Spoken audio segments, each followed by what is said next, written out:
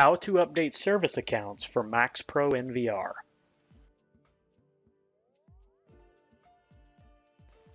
As an added security protection, some IT security policies held by different companies require that all Windows account passwords expire after a certain amount of time. In this video, we will demonstrate the troubleshooting steps if this was unexpected, as well as show you how to update the service account passwords to keep MAXPRO functioning as it should. You may find that after a reboot of a MAXPRO NVR, you can no longer log into the software. The first thing to do is check the status of the background services that MAXPRO uses to keep the system functional. Open Windows Services and sort the columns by Log On As so that you can group the MAXPRO services together. In this example, you can see that after this machine was rebooted, although all of the services this machine are using are set to automatically start, none of them are running. Upon attempting to start the Neo storage server, for example, we're presented with the error 1068, the dependency service or group failed to start. Depending on which service you're attempting to start and the environment you're working in, this error will either be 1067 or 1068. To verify what this error means, open the Windows Event Viewer, click on Windows Logs and then System Logs.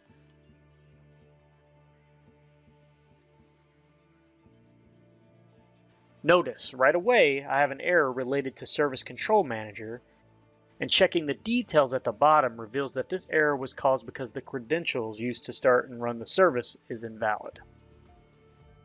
Verify the Windows username and password for the user that is running the services, either by logging into Windows as a test, updating the password in local users and groups, or by working with the administration team who handles the server to find the updated information. Once you have confirmed the credentials for the user that should be running the background services for MAXPRO, open Services again, and starting with Trinity Server Service, right-click and go to Properties. Then click on the Logon tab, update the username if necessary and the password, then click Apply and OK.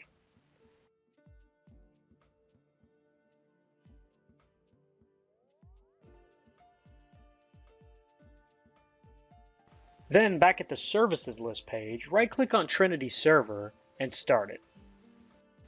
As long as the service starts and shows running as it should, you'll now need to go through the remaining Neo and Trinity services that use a Windows user to authenticate and update their credentials as well.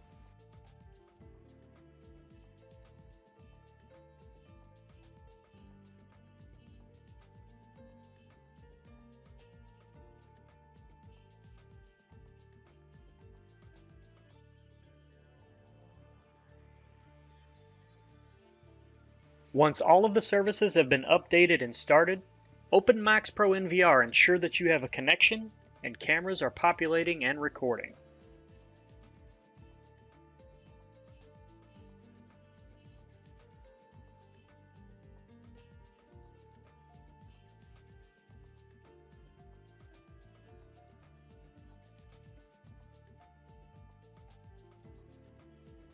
If this password change was not intentional, and the NVR is part of a work group, you can right-click on the Start menu and go to Computer Management, click on Users and Groups,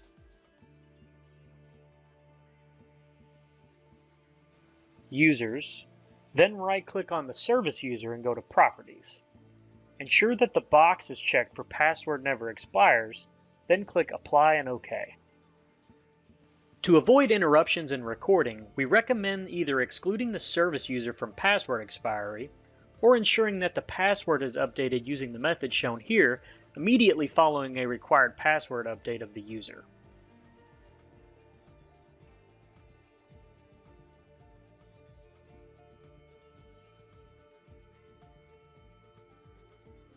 Explore our trainings and discover your potential.